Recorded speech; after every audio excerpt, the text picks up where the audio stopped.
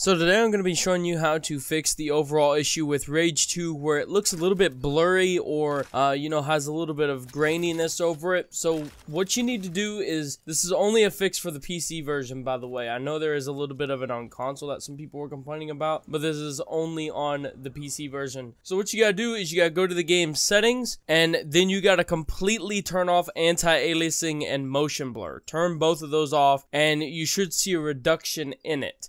So what this is being caused by is not actually your computer. A lot of people thought it was their displays causing it. That is not the overall issue. It is to do with the game. A similar game that came out recently, I can't remember what it was, had an issue as well, but it was patched. So we're hoping that Rage 2 will get a patch that will overall fix that issue with it to where it'll look more clean and crisp, because it's a little bit of annoying having a machine, having a computer that's able to run it and run everything on ultra and high, but at the same time I have to turn down the anti-aliasing to 0 because of the reason being that it's an issue with the game. Hopefully they fix it soon, but that's how you fix it. I know you're not going to be able to see it in YouTube's compression because that's how it works, but you should be able to see the difference in your actual game. You should see the graininess kind of reduce a little bit. It won't be completely gone, unfortunately, because it'll still be there until they decide to fix it, if they're able to fix it. But that's it. I hope you guys enjoyed the video, and I thought I'd put this out because a lot of people were complaining about it on reviews and stuff like that, and I'll see you guys next time.